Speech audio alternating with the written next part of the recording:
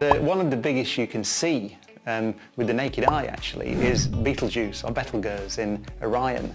And that's the red star in the constellation of Orion, at the shoulder of Orion.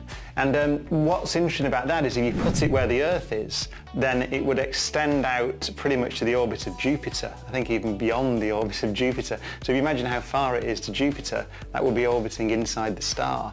And it's so big that we can see sunspots on the surface with telescopes here on Earth. So it's a vast star.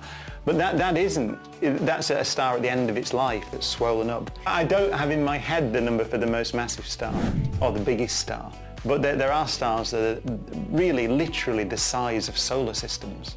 Well, they have very short lifetimes, that's the thing. So the more massive the star is, so you're talking about, as you said, a star, let's say 10,000 times the mass of the Sun, then it has to burn its fuel extremely quickly to stay up against the force of gravity.